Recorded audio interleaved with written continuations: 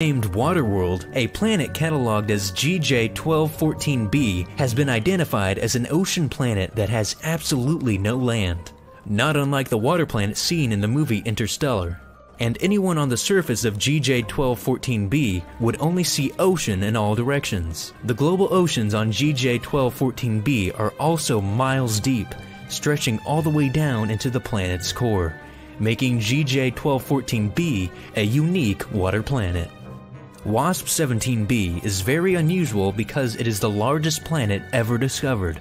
Coming at over 1.9 times the size of Jupiter, WASP-17b's size and low density has confounded astronomers.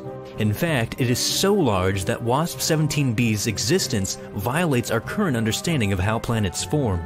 Perhaps even more oddly, WASP-17b has a retrograde orbit, meaning this planet orbits in the opposite direction of its parent star. Most planets do not orbit this way, making WASP-17b a rare stellar mystery.